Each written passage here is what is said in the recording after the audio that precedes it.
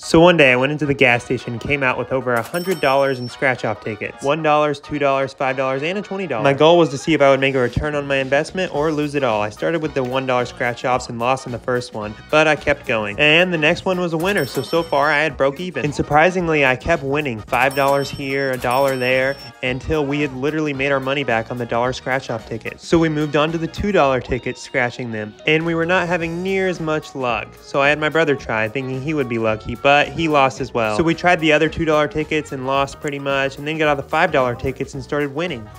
It was so crazy. We kept on winning. I won like 15 on this one ticket and over 40 in total, bringing our total to $69 won back. And with one $20 ticket, we could win it all back, but we lost.